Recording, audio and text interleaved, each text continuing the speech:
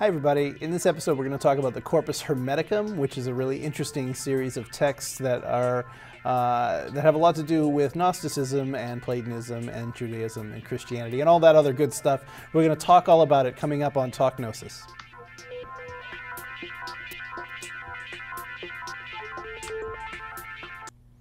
Hi, it's Father Tony here, and joining me from sunny Montreal is Jonathan Stewart. Hello, Jonathan. Hello, Father Tony. For one of the first times in months while we've been doing the show, it actually was sunny in Montreal today. Oh, So, how nice. Yeah. yeah, So it's loyal humid loyal season now. watchers. Oh, sorry, I was just about to say loyal watchers of the show could just watch my mood go up and up throughout the year and then down. That's delightful. Well, to talk about Corpus Hermeticum tonight, we have Pedro, and he is going to talk to us about the Corpus Hermeticum and kind of its related traditions. So welcome, Pedro. Thanks for being on the show. Thanks for having me, Father Tony. All right, let's get right into it. So tell me about the Corpus Hermeticum. What are these texts? Well, the Corpus Hermeticum itself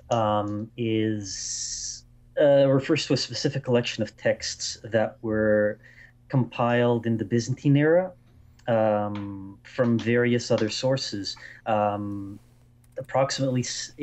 Actually 17 treatises, which were compiled by presumably Christian scribes probably at the 6th or 7th century, which were then rediscovered in the Renaissance era.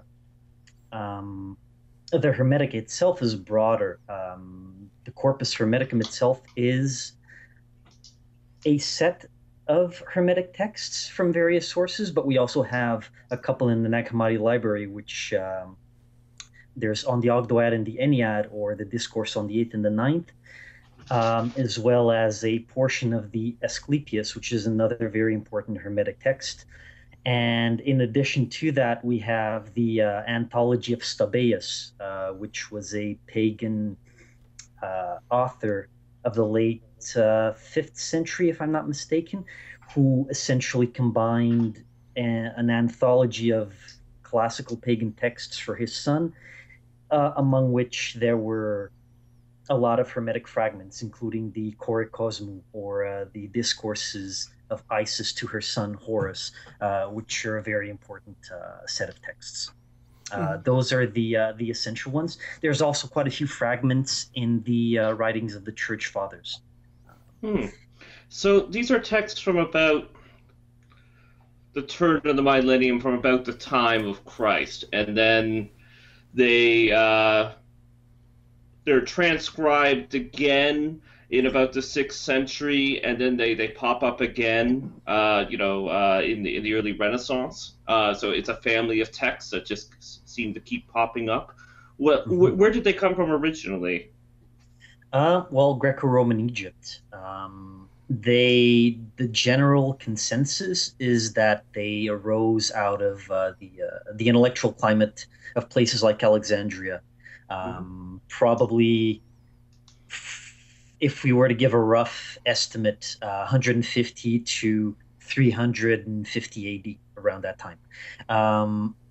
And these texts, they vary quite a bit. Some of them are more esoteric. Others are essentially attributions to Hermes of common philosophical conceptions or views of the world from around that time.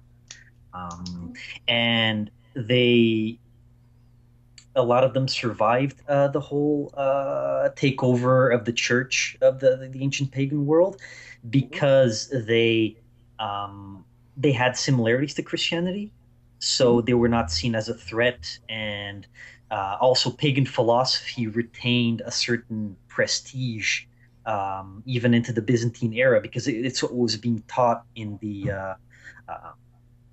the schools of rhetoric and the general institutions of the time. So yeah. Right. Are these texts, are they pagan texts, or are they Christian texts, or are they Jewish texts, or do they come out of the kind of, Plato schools that we have going on, the Plato fanboys? Who kind of produces these texts? Like, what is the religious tradition that made them? If I were to define these texts, they are esoteric Middle Platonism tinged with Egyptian religion primarily.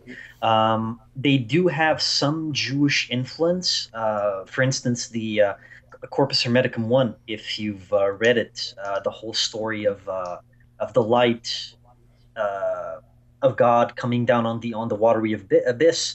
Some say that it's a reference to, or perhaps influence from, the first chapter of Genesis, where the Spirit of God floated on the surface of the waters. As well as there's a prayer at the end of it, which you may be familiar with, that starts "Holy art thou," and so on and so forth. And the holy, that terminology that's used there is often said to have come perhaps from Jewish influence. However, these texts are essentially pagan. Okay. So yeah, I find that very interesting, very fascinating, because I feel like today, we set up these arbitrary walls, right? This religion is this religion is that, but these texts seem to be kind of resting in a place in between. And as you already mentioned, they have kind of a connection to Gnosticism, both because they're drawing on some different traditions. Gnosticism draws on a little bit of Egyptian paganism, a little bit of Platonism, definitely a bunch of Jewish and Christian traditions. It's coming out of Alexandria. But besides those superficial connections, there's actually some of these Hermetic texts found in Nag Hammadi. Is that right? Yep, yep. On the Ogdoad and the Ennead, it's a very important text of mystical ascent to the Ogdoad, which was essentially in the Hermetic worldview, which was very common back then. The world was divided. Well, you had the Earth, and then you had the 7 planes of the planets, beyond which were the Ogdoad, which was the 8th level at which divinity began, and then the Ennead after that. And this is what they aspired to ascend to. And that text is a bit of an astral ascent to that level. It has a couple prayers, and very importantly, I think above all, in terms of practical techniques, it has secret names of God, which involve the 7 vowels, which were used as mantras, the 7 Greek vowels. And this is a great point of commonality with Gnosticism.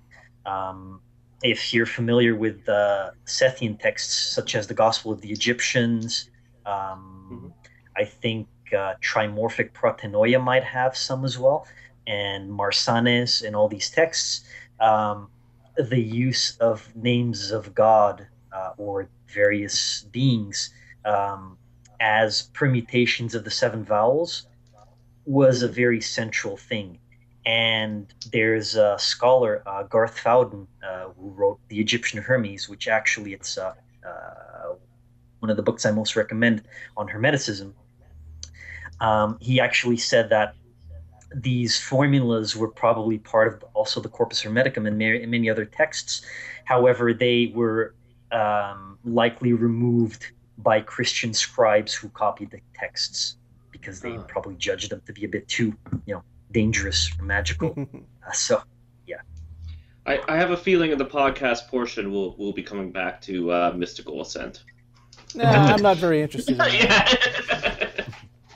Now, you mentioned a couple of times this figure of Hermes.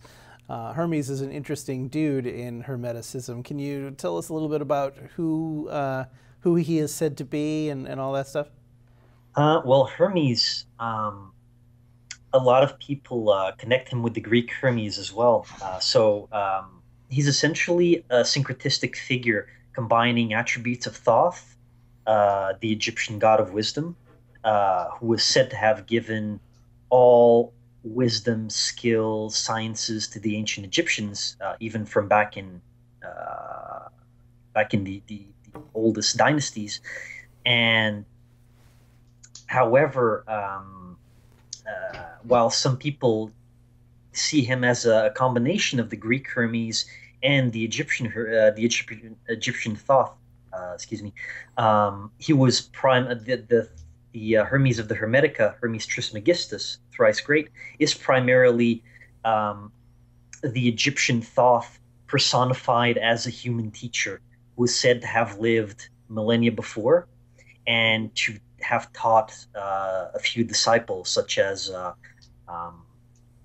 Tat, Asclepius, Ammon, and a few other of these figures. If you actually look at the Greek Hermes, he was a very different figure from the more somber wise man of the Hermetica. The Greek Hermes was very much a thief, a god of thieves, of merchants, sometimes a bit of a trickster figure. However, he did have connections with communication, with teaching. So there is a bit of syncretism there. However, I would say the Hermes of the Hermetica is probably around 80% the Egyptian Thoth. Oh. So they combine these two deities, and then Hermes Trismegistus becomes this teaching figure, and he appears in the Corpus Hermeticum as the instructor. Yeah, there's a very interesting, sorry to interrupt you, a very interesting text I forgot to mention. It's called the Egyptian Book of Thoth, which was actually translated quite recently. It's a scribal demotic text from the 1st century AD, where Thoth is actually given the title of great, great, great in Egyptian. And they finally traced that back, that the title of Trismegistus, or thrice great in Greek, was derived from that Egyptian epithet given to Thoth. Yeah, that's very interesting. It's everybody knows these ideas don't exist in a vacuum, but scholarship can only draw from things that it can actually point to. Exactly. So that's interesting validation. But let's wrap things up here, and we'll talk a lot more about the specifics of all of this stuff in the podcast version. So thank you once again, Pedro, for joining us. And let's plug your website for people who are tuning in just now, the Hermetic Federation. It's a long URL. We'll put it down in the description. But can you give us a quick overview of what the Hermetic Federation is? The Hermetic Federation is a collaborative project between me and a few other people, primarily in the States. We are essentially reviving Greco-Egyptian religion as taught in the Hermetica, so very traditional. And we have a lodge here in Montreal. There's one that's being set up in Pittsburgh, Pennsylvania, and as well as Portland, Oregon, and fairly soon in Austin, Texas, where I've actually initiated several people, including 3 brethren from Texas who will be setting it up there. So it's based on the Hermetica and the magical papyri, which is something perhaps we can talk about later. They're also very important texts closely related to the Hermetica. And so it's a bit of a religious revival of this tradition. All right. Yeah, fantastic. So check out that website. Link's down in the description. And thank you once again for joining us. And stay tuned for the podcast. And you can go to gnosticwisdom.net/talk Gnosis and also /TGAD, I believe, for the podcast. You can subscribe there and sign up. And so you'll never miss any of our content here on the network. At any rate, for those of you who are watching along at home, we will see you next week.